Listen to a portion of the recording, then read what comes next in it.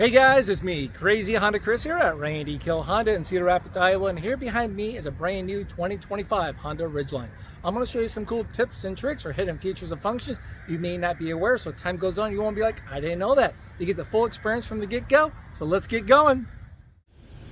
So one of my favorite things to do to pass time is second guessing myself. I love it. I do it all the time. So prime example, as I get to where I'm going, I'm running some errands. I get out of the vehicle, it's off. I walk away, I get into the place. All of a sudden, that's when it hits me. Did I lock my car doors? Did I not? I don't know. I'm second guessing myself. So I'm panicking, trying to find my key fob, running out there and hit the lock button to make sure. But wouldn't it be nice if I could take that off my to-do list and just know when I get 10 feet away from the vehicle, it automatically locks? You can. It's called the walkway auto lock. Let me show you how to enable that, okay? We're going to focus on the touch screen. From here, we're going to go to the second page where you see vehicle setting. We're going to select that. And then we're going to go to keyless access setup. Select that. Then we have the walkway auto lock. You can see it's off. So when we turn this on, we turn off the car. We have the key fob with you. You shut the doors, you walk away, no key left in the car. Boom, it locks all the doors, so you never have to second guess yourself. Good job.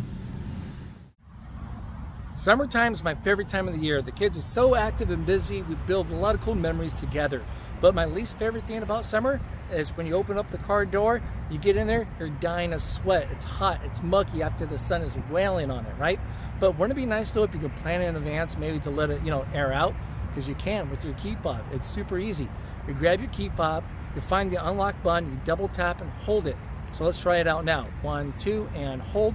The longer you hold that button, the further down your windows are open from that point. So now the hot air blows right out. So there we go. Your summer days just got that much cooler. How cool is that? All right, so did you guys know you have a hidden key inside your key fob? It's actually used for two things here quick. It's pretty nice and easy. So on the back of your key, if we can get this to focus, you see there's a little lever right here. You'll pull that up, and then you can pull the bottom out. There we go. I'm gonna put that in my pocket. Now we have a key shank. So let's say if your car battery's dead or maybe your fob battery's dead, you can't start up the vehicle, you do have a keyhole right here. That allows you to unlock the door so you can get in and get your supplies. Now also, you can roll up your windows too. So let's say we actually roll down the windows, let it air out. Instead of getting into the vehicle, turning it on and rolling up the windows, you just can put the key in the keyhole, double tap and hold. And look at that. Everything comes right up.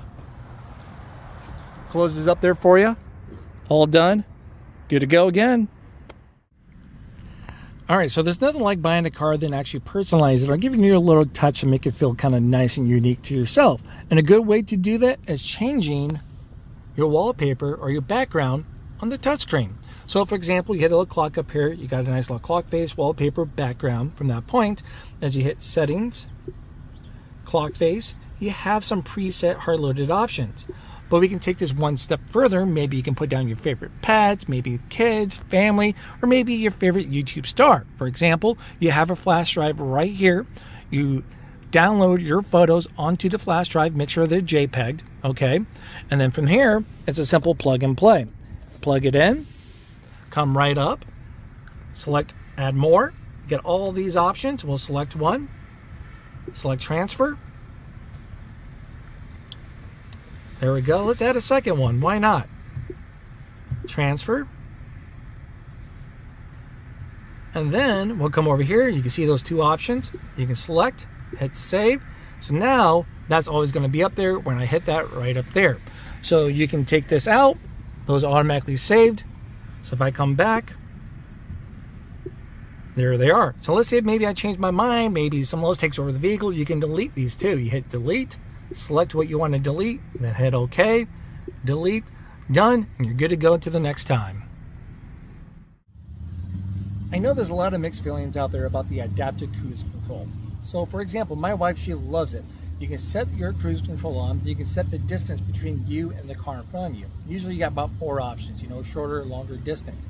And when a car gets in range, it slows you down to maintain that distance. And there's an option to have it alert you with a little audible sound to let you know I found a car that gets in and out of range. And when they get out of range, it automatically goes back to your cruise control speed. My wife loves it. Me, on the other hand, I don't, because it kind of gets driving a little boring because it drives by itself. And those long journey drives, I kind of fall asleep because I'm not entertained. So the question might be, hey, with two drivers, is there a way to turn that on and off? Then also, is there going to be a visual cues to confirm when it's on and off? And the answer is yes. Let me show you how. All right, so we're going to come over here to the right-hand side of the steering wheel. We have all of your Honda sentient features right over here that you're going to use for your cruise control. You hit toggle down, you can adjust your speeds. But the big question, though, is, Chris, what's the visual cues between the adapted and your standard cruise? So we're going to come up here on the driver's interface. You can see right now we have adapted cruise control, ACC, because we have a speedometer with an arrow locked in with the car in front of you. So that means it's adaptive cruise. Now, if you want standard cruise control, that's going to be the icon right there, so you can visually see the difference. Now, to switch between the two, you simply come over to this button, you click and hold it down for a few seconds. You see it switches.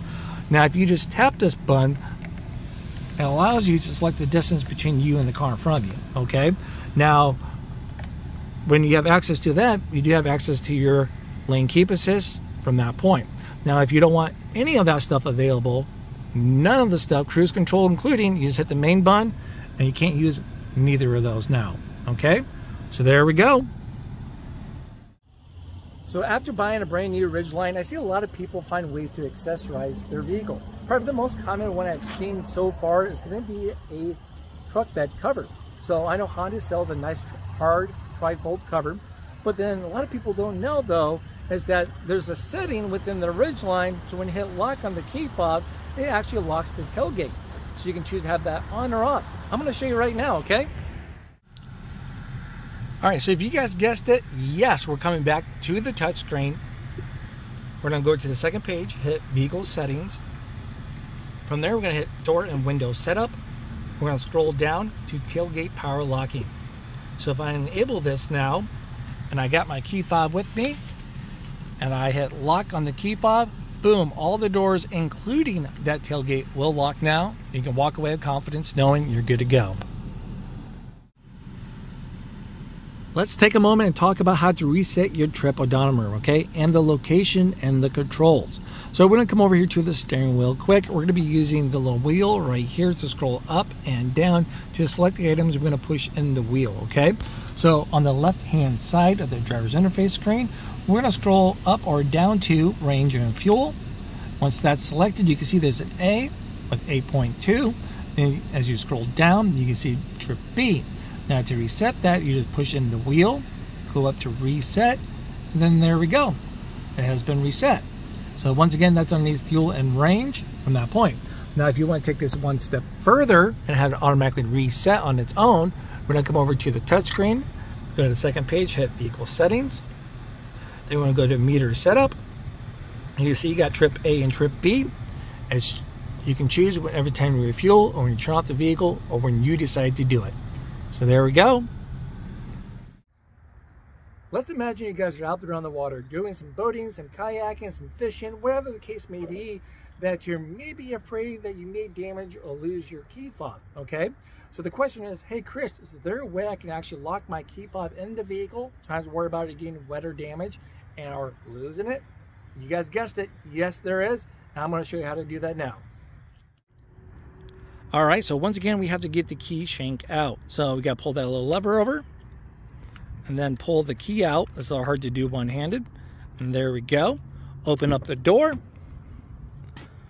Put it away as you see fit. Shut the door. Put the key in.